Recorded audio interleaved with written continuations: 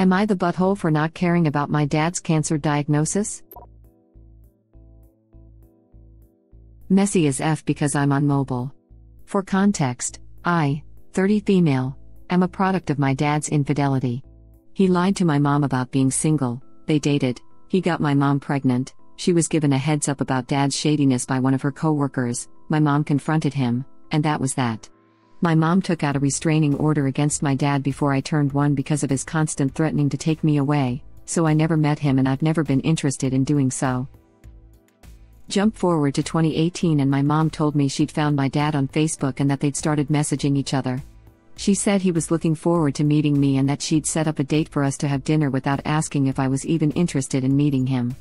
I didn't feel comfortable being alone with my dad, but to avoid any drama with my mom, who lives with me, I caved and had dinner with him. It went well at first, but then he started bragging about all his money and his perfect daughters. It made me shut down and feel awful about myself.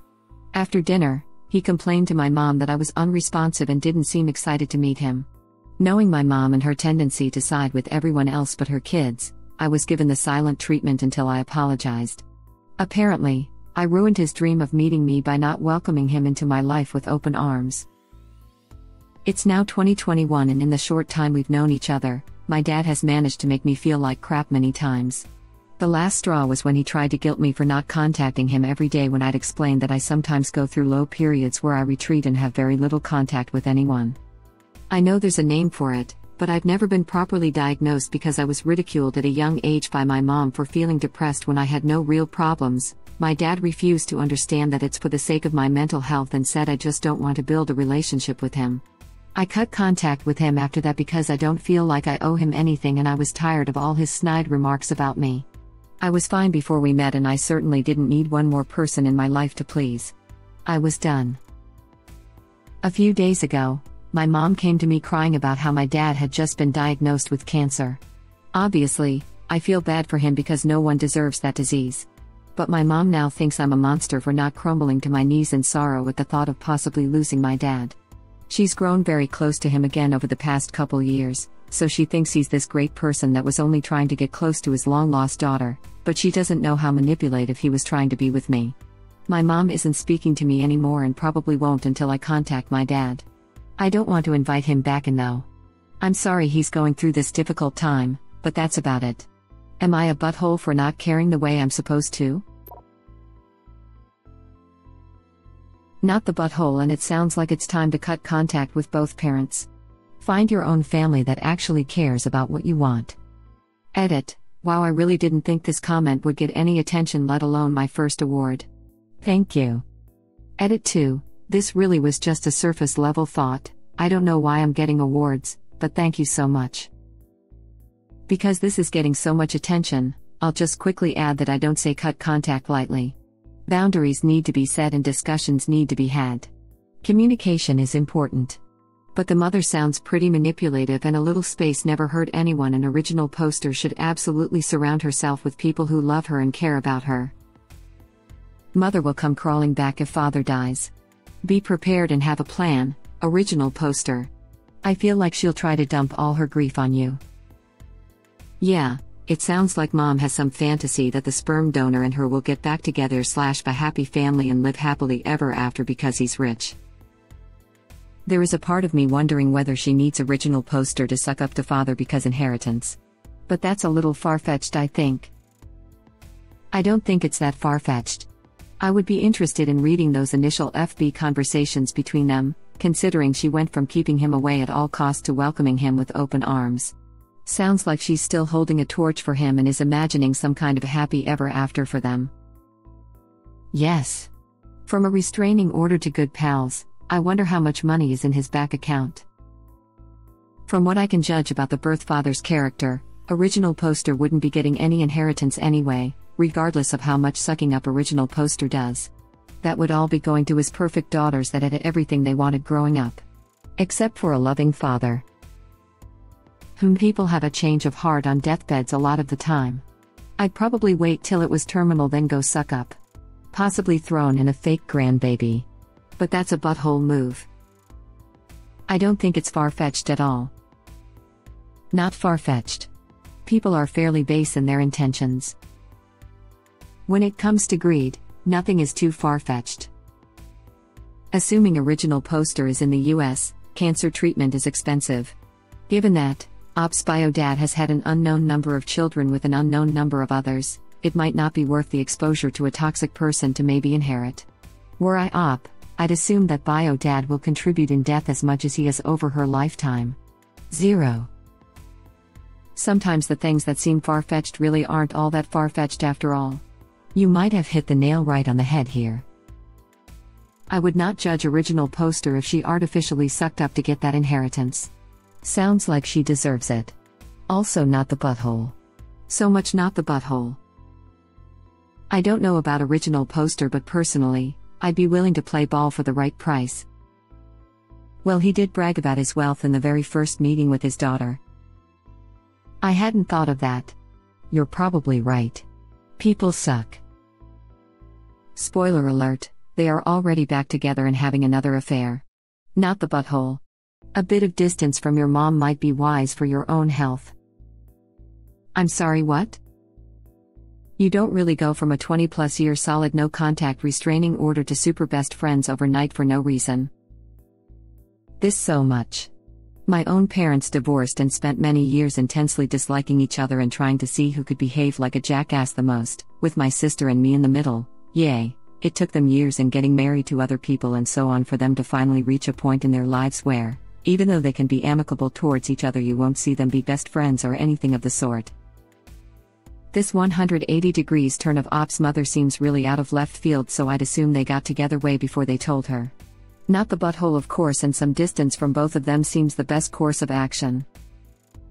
I am assuming that since mom is so invested in original poster's dad and spending so much time with him, they are at least having an emotional affair and very likely more. It doesn't make sense to suddenly develop a close friendship with someone who lied to you, got you pregnant and then skipped out for 30 years unless there's another motivation. But then he started bragging about all his money and his perfect daughters. It made me shut down and feel awful about myself. I feel so bad for original poster. Clearly, money is important to her father. And he was so insensitive to talk about his perfect daughters to the daughter he abandoned? Unfortunately for original poster, both her parents suck and are massive buttholes. They're not treating original poster like a person in her own right, and to them she should just be another perfect daughter for her father. I like reading Am I the Butthole for the more light-hearted posts of bridezillas wanting people to cut/dye their hair/beards etc. to get the perfect fits, and you don't feel bad judging them, but posts like this break my heart. Op is a real person with real feelings, but she's being treated like a toy her parents get to play with. They've never asked her how this affects her and think she should just love them because they are her parents. I'd say more, but I'd get perma-banned. Op, you are not the butthole. You had no say in how you were conceived. You had no say in how you were raised. All those decisions were made by your mother and father. As an adult, you absolutely have a say in who is allowed into your life. If you want to cut off your father, then don't let anyone make you feel bad.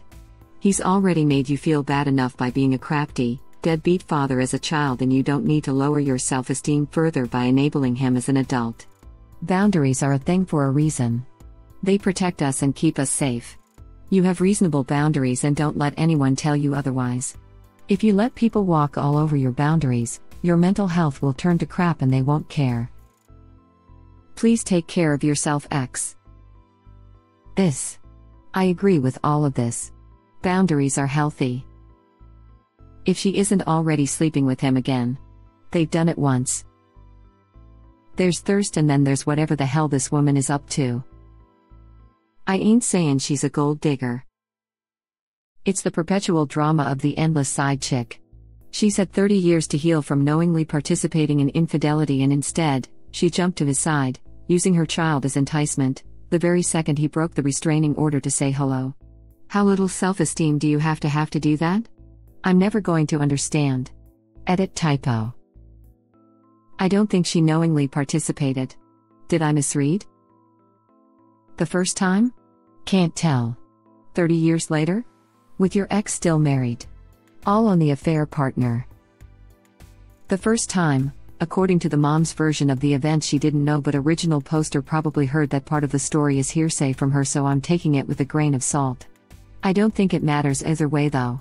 Even if the affair wasn't an element of the story, forcing your children to interact with people who harass them is always going to be an move as a parent.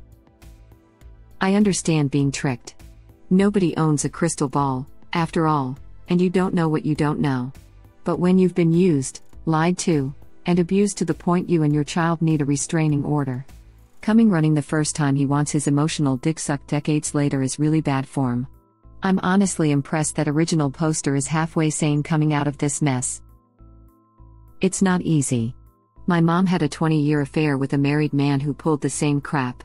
Somewhere along the way, you just develop morals, and lose all respect for the parent who raised you. That restraining order probably expired back in the mid-90s. Those documents aren't perpetual. Other than that, both parents are despicable. I fully understand the legalities, and my figure of speech was very poorly chosen. You are correct. What I meant to imply was that he reached out to his old mistress as soon as the risk-reward ratio was satisfactory again. I will leave the old message intact for context, but your comment is not badly placed at all. Fair enough, and we're in agreement on the broader points. It's a terrible position those two people have put original poster in. You're very gracious. I'm honestly amazed original poster is able to withstand this at all. This must be mind-blowingly painful. Edit typo. Most restraining orders only last a couple of years, and if he didn't break that one, it's not likely she'd be given a lifetime one. Yes, mother is manipulative as F too. At the least, living with mom isn't working out anymore, and original poster should change that. Bio dad's attempts to establish a relationship didn't work out because he's a demanding and selfish jerk. No one would like that. Cancer wouldn't change the fact that she has no positive feelings for the man. Original poster has no obligation to bio dad and should stay away. She's an adult and gets to make this decision, no matter what bio dad's dream was. If mom can't respect her feelings, original poster should distance herself from her too. Pretty much precisely what I had written as a response. So, no need for me to post it. I'll just upvote this one. Just going to add to this. Distance from mom definitely, and I understand that you guys live together, original poster. And that may be for lots of reasons, COVID, financial, what have you. But just because you live together doesn't mean you have to speak to each other or anything. When I was younger, I lived with my mother and stepdad who I don't get along with.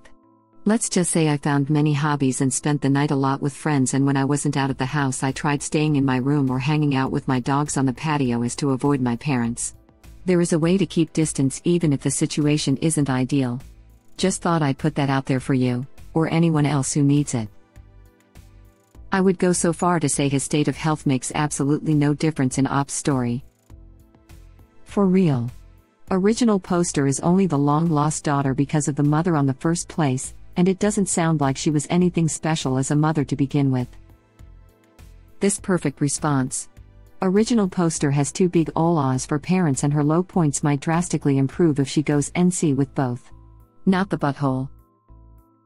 Gonna jump on board this and suggest that you, Op, maybe start looking at building a support circle to get through this. You have got a lot going on at the moment, and I'm afraid it's probably only going to get worse.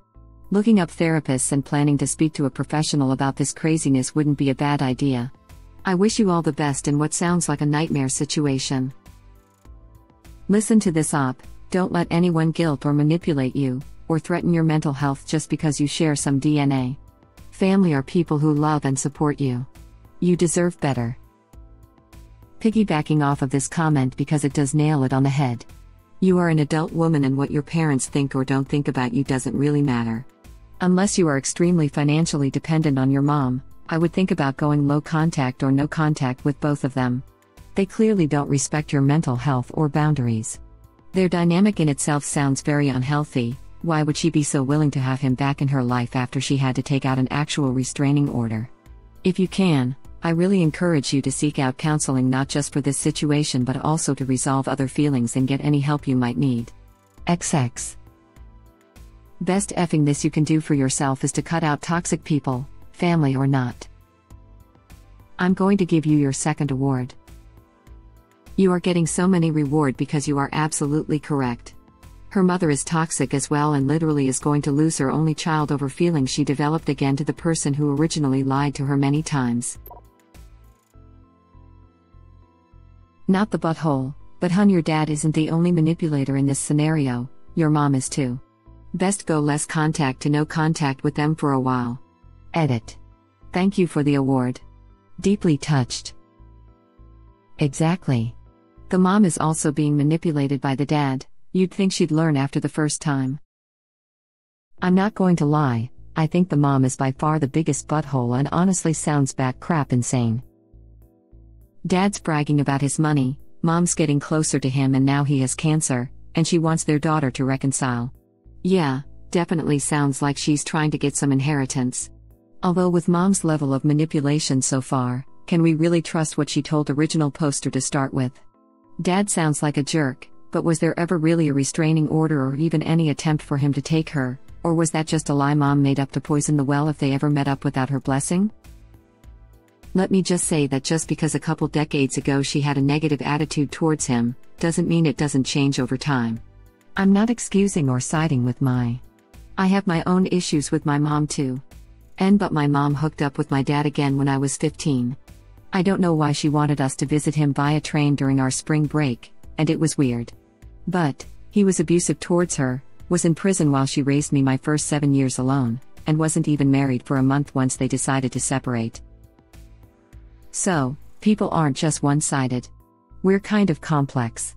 Feelings towards him could have crept up on mom, including the fact he's rich, so maybe she's trying to get in on some of it, with their daughter being the ticket, and may not even have genuine feelings towards him. But yeah, my mom also had a restraining order on my dad when he was abusing her back in '97. Not saying that the situation isn't complex. I'm simply pointing out that Op's post paints the mom as a very manipulative person, so it's possible the whole story of why her dad wasn't in her life could be fabricated, but now that the mom sees she can get something out of it, she's trying to mend fences. I brought that up in my response to Op, and got downvoted into oblivion. I pointed out how we have no idea what was said from mother to father and no idea what the father's side of the story is. I'm not so sure, I gathered that from Op, but the mother is definitely manipulating her. I don't think mom is being manipulated by him this time. It's been 30 years, this was an intentional and informed decision. Not the butthole. Does your mother live with you or do you live with her? Might be time to move. No one deserves the treatment you received, not only from him but her as well. I am so sorry and hope you are eventually able to heal. Edit. Holy cow. Thank you for my first award. Thank you for watching. Please subscribe to be the first to know about Red Rabbit Reader's new videos. If you like our videos, please like them on YouTube and share them with your friends. We welcome your comments below. Press to start another of our videos.